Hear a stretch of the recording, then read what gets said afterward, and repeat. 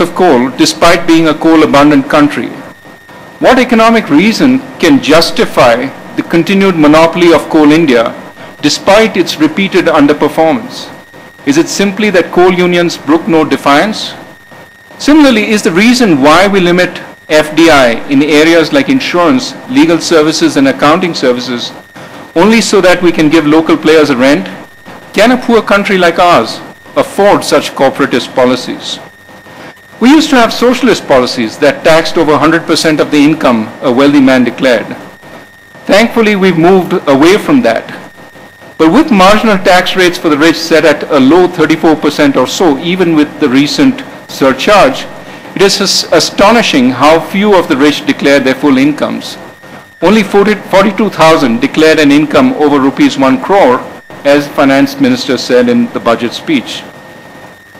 Unless far more of the rich pay their fair share, it will become easy to conflate being rich with being criminal, opening the door once again to the popular confiscatory policies of the past.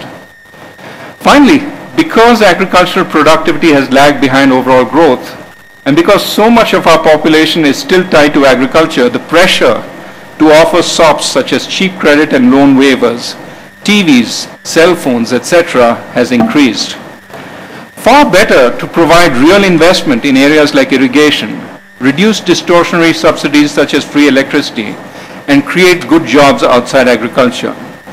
But populist policies are so much more attractive because they pay off before elections and not just in the long run. You can almost hear the politicians say, so what if we risk ruining the government's finances? At least we will stay in power. I said all three bad outcomes are possible in India today. However, I feel confident we will do much better, finding a mutually reinforcing equilibrium between democracy and free enterprise. In a sense, democracy itself poses both the necessary questions and offers the answers that will set us on the right road. First, our young population wants jobs, and for that we will have to keep growth high. As growth has slowed in recent months, a soul searching has begun for what has gone wrong. Fortunately, the answers are not difficult. In the short run, we need to fix problems in the coal and gas sectors. For without energy, we do not have power, and without power, we do not have growth.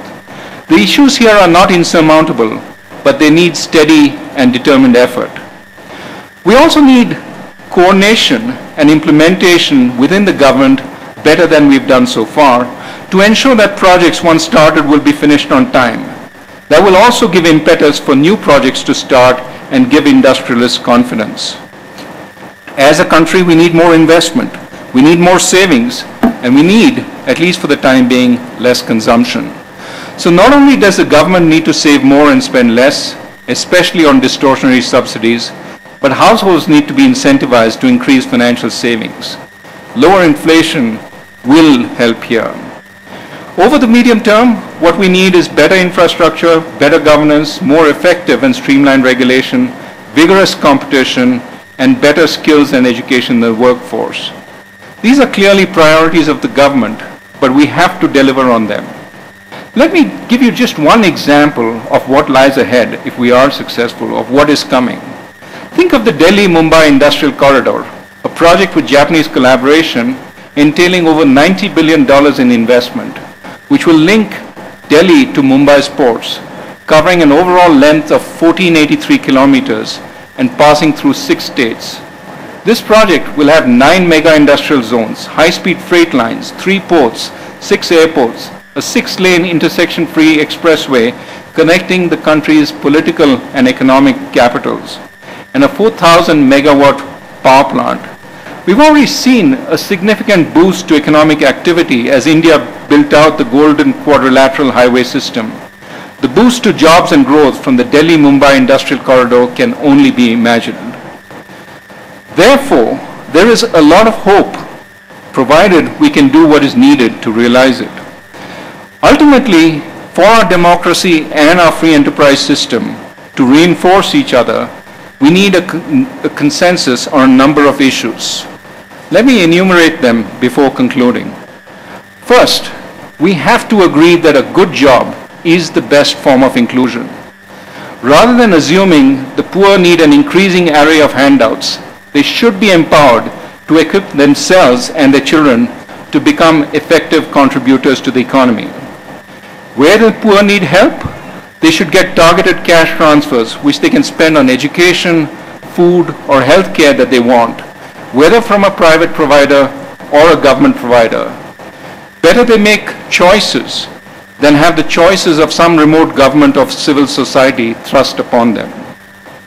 We must also remember that the line between equipping the poor to get decent jobs and populist vote buying is a thin one, and governments must be careful not to cross it. To raise resources for such spending, and it will require some resources, the rich must play their part. The government must broaden the tax base, both by finding and penalizing tax evaders, and also giving them incentives to declare their income by increasing the status associated with legitimacy. Tax evasion in our country must be seen as shameful rather than clever, and tax payment as responsible rather than stupid.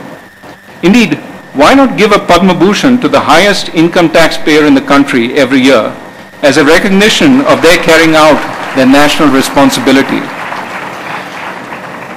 The government also has to do its part. It has to become more transparent and responsive to the people, as well as more efficient in carrying out what is needed.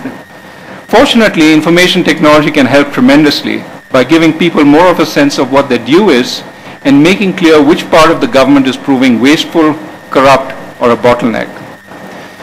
Now you are going to work in an India which will increasingly become self-assured, brimming with ideas and energy, and which will play an enormous positive role in the world.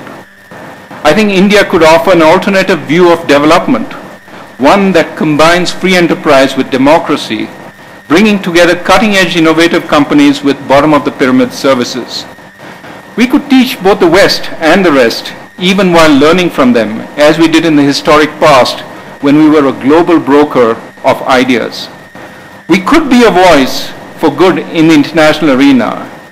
You have the capacity to make all this possible, and I'm sure you will.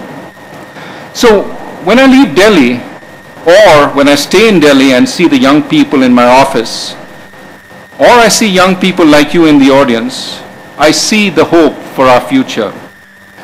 This is then the message I want to leave you with. India is changing, and probably for the better. You will be able to shape the world and your place in it. By all means, you should set yourself ambitious goals. You must also remember that as both ancient Indian philosophers and modern-day behavioral psychologists say, the achievement of narrow personal goals, greater wealth, rapid promotion, or increasing fame rarely brings you anything other than brief pleasure. I don't claim to know the secret of happiness, but this seems obvious.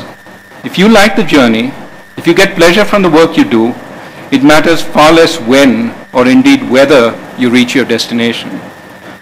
You have far more control over the journey you choose, and often the most enjoyable journeys are those where your goals are broader and where you take others with you, especially others who could not make it without your help. In doing so, you will make this world and India a better and a more democratic place. Let me conclude. You've been very patient in listening to me. Congratulations once again. Thank you. I wish you good luck in your future endeavors and hope they're crowned with success. Thank you very much.